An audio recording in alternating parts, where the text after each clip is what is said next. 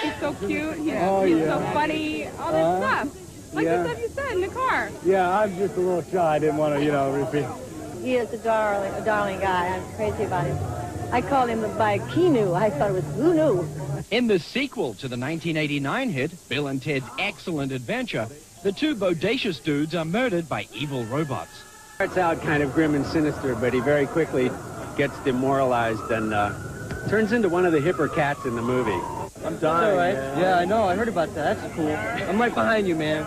Following the excellent adventure inside the movie theater, the celebrities took their own journey down the road to Bill and Ted's Bogus Party, hosted by the rock groups that recorded the movie soundtrack.